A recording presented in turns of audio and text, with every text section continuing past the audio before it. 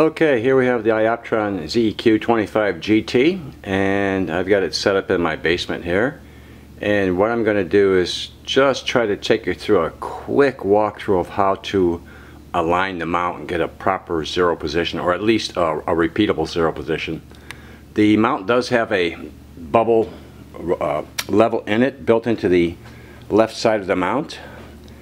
Unfortunately, as you can see here, it's not that easy to see, especially at night, and parts of the views are obstructed in the evening when you really want to get it level.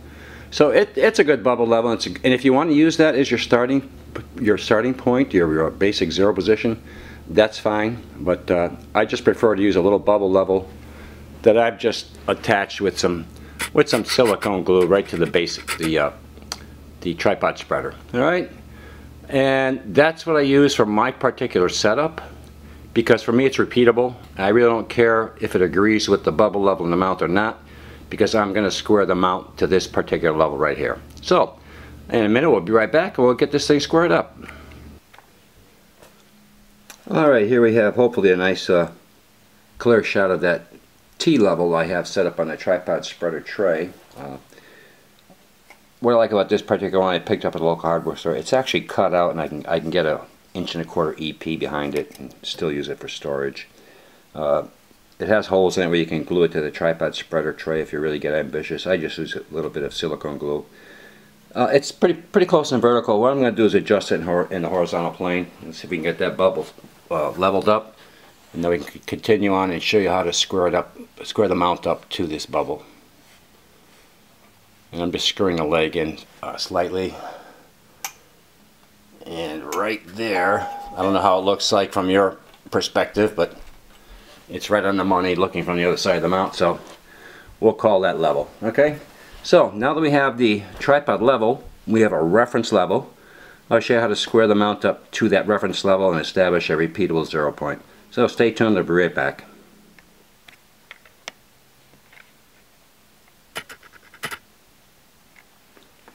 Okay, here we're looking at the top of the ZEQ25 tripod mount, and I'm going to show you how to square this mount up to the small T bubble that you got, or circular level you've got in your tripod spreader, whichever you use.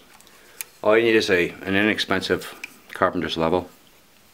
It must have a V-groove. The reason it must have a V-groove is because there are no flat surfaces on this.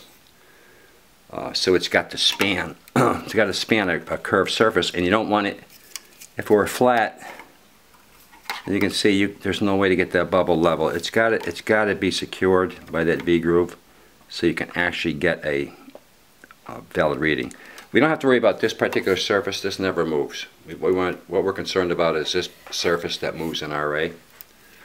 So we're going to put the bubble level here, and it's off just a hair. So I'm going to use a speed 6. See if we can get that going the wrong way. Go back the other way. As it moves back, drop the speed down so you can fine tune it and get it dead center. Alright, looks good for my house. Now we've got that centered. Now we're going to do the declination axis much the same way. Again, there are no flat surfaces on here, so we're going to have to use this level right here in this saddle and loosen the saddle all the way up, because this is a funny saddle. It's got a step on both surfaces. You'll see if you have a ZEQ25 and you go to do it. And you just want to get that flat up against that bottom step, and right there. So what we're going to do, that's off quite a bit. Going to move it in deck now until we get that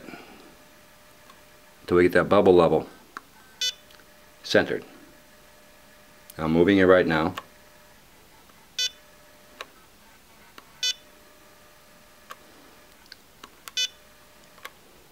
And drop the speed down a little bit. I'm on speed 3, so you can't hear it, but the bubble is moving. And that bubble is centered. Okay, so what we've done now is we've squared it in our array, we've squared it in deck, and it's square to that T bubble that's in a tripod spreader. What you've also done at that point, if you were to step around to the front side of this mount, you will see that counterweight shaft is dead center over the north facing leg. And if it's not, then you've got to use your azimuth spreaders to get it centered, because you've got it skewed all the way one way or the other. But so now you've got this part of the mount square to the tripod spreader, the tripod, and you're ready to go image. Once you've got these two surfaces squared, it's time to get a little label, scribe some pen lines on it, put the labels across the joints, and then cut the labels. Now you have a repeatable 0 point. If you mess up at night and you wind up somehow way off of your mount shuts off, you lose power to the mount in the dark. So if you want to get back to your 0 point really easily, you just line up the labels, loosen the lock, lamp the labels, and drop it right in, and you're done. Okay? So that's the way I have for now. Now I'm going to show you one more thing with the OTA. So hold on, I'll be right back.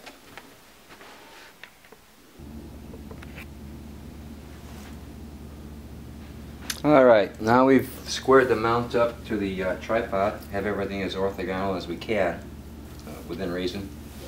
One last thing I just want to mention, and you should probably get in the habit of doing,